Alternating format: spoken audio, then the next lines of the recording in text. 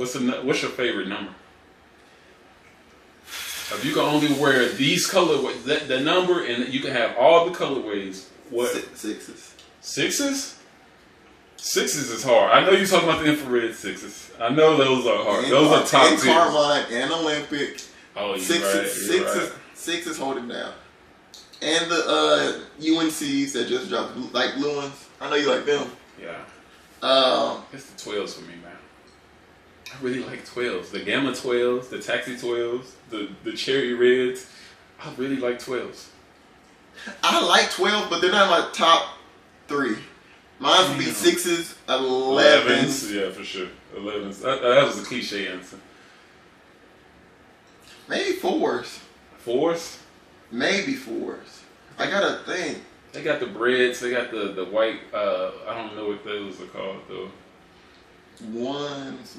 I fuck with 1s heavy. I just feel like 1s go with every outfit. You throw on 1s, it's just like boom. 14s are pretty hard to me. I feel like they only have like 5 solid colorways. That's though. enough for me. They're hard. They are hard, but they got the Ferraris. They got those ones we was just talking. The white and red, the cherry. The cherry. Yeah. Can. They got the last shots, man. I want the last shot so bad, bro. Those are up there with the 13 playoffs to me. Like what that feeling of getting those is just like, damn. I'm not gonna lie. When they dropped them red ones last year, yeah. That made me hot. You didn't get. You got the yellow ones. Yeah, I got the reverse Ferrari. Oh yeah, them reds is those is hard, bro. I ain't gonna lie to you. That's what made me mad because when red Jordans always sell out. Yeah. Every hood nigga on every block gonna have them. Yeah. 5s are surprisingly. I like 5s. 5s are surprisingly. I'll say this: 8s and 5s are the most comfortable. Yeah. Fuck yeah, 8s are the most comfortable to me. 8s are the best, and then 5, and then, I don't know, it's something about the cushion. Oh my god, the cushion.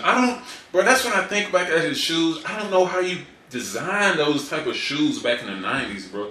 80s and the 90s. Like, how did you even come up with the concept of designing these shoes? It was design and then comfort, and then Jordan saying, "I want to be able to play in them like this." Yeah. So like, okay, so I bought a pair of Kyrie's, right? Okay. So I was gonna call you to do it, but I knew you wasn't gonna do the shit. But when Kyrie was going on this Jew hate thing, Nike said when they split ties, they were selling all Kyrie's shoes for like $40. Damn. So I bought a pair for like $40. And what the fuck? Yeah, I'm in trunk. I'll show you. I'm using for inside hooping, but like the sole is super wide out.